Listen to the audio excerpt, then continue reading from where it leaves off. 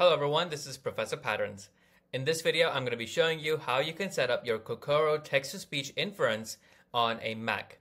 Now, if you have a Windows computer, then I have another video. I'm going to share a link to that in the description. Watch that one. This is specifically for Mac users.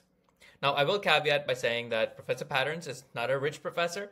This is the cheapest Mac that I could find, and I just went out, I bought it just to make this video for you all. So let me start by showing you what it looks like. Now you can see that the inference is actually going to be pretty fast. Let's embark on a journey of learning together.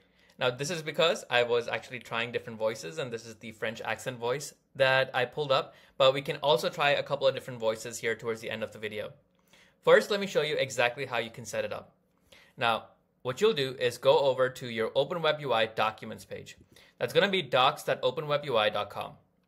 Here, you'll select tutorials, and then you want to select text-to-speech.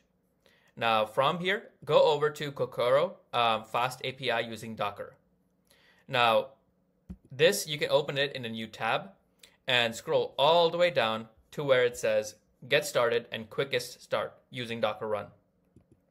Now, this does assume that you have Docker Desktop already installed on your computer. If you don't, not a big deal. Just watch the video on Docker installation in the description. So the version that I'm going to actually be choosing is this one, the one with CPU. Now, let's simply copy this command, and then you want to open up your terminal window.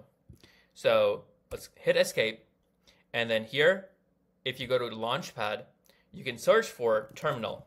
Now, I already have terminal running, so I'm simply going to open it up right here. Now, from here, I'll simply paste the command that I just copied, so docker run, and then Kokoro Fast API CPU.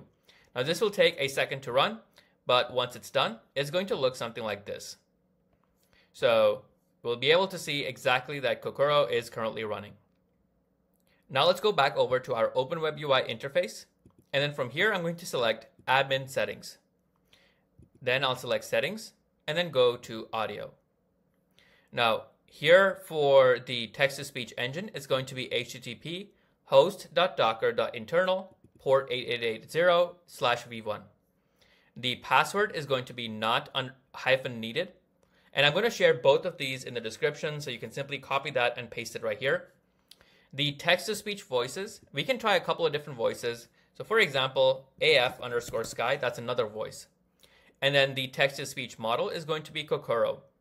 Now, once you get done with all of that, you'll simply hit save. And then it should say settings saved successfully. So now let's go back over here and then just read something out loud. Let's embark on a journey of learning together. And we can see that the voice did change. So what other voices are available? Well, there's a really simple trick that you can use to just find that out. Again, go back over to your admin panel, click on settings, and then click on audio. Now, let's just say we change the text-to-speech voice to AF, right? We don't know what voices are available. I'm just going to say AF. Now, I know that this is going to fail. So let's go back here, learning journey, and try to read this out loud. It's going to say, look, you have a bad request because we don't know what this voice is. And that's fine. Let's exit out of here and go back to terminal. Now, if you look at the bottom, we'll see that it did fail. It said voice AF is not found, but it also shows us what the available voices are.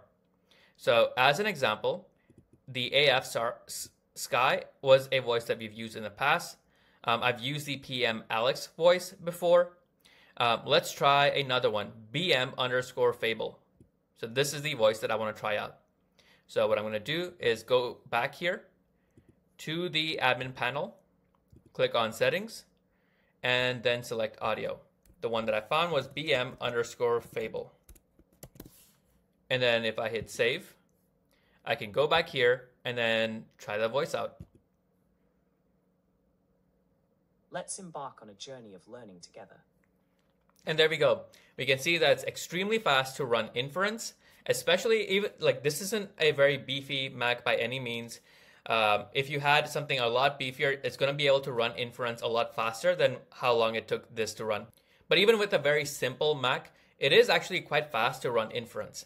So I highly recommend you checking this out. Thank you all for tuning in. And I will say that this video was requested by a lot of you all. So thank you for your comments. It really helps me out. It really helps me understand where people are struggling, so I know where to make the videos. So if you have any other sort of problems or anything, feel free to leave some comments in the comment section below. If you want me to cover some sort of future video ideas or something, also feel free to do that. Thank you all for tuning in. I'll see you in the next one. Goodbye.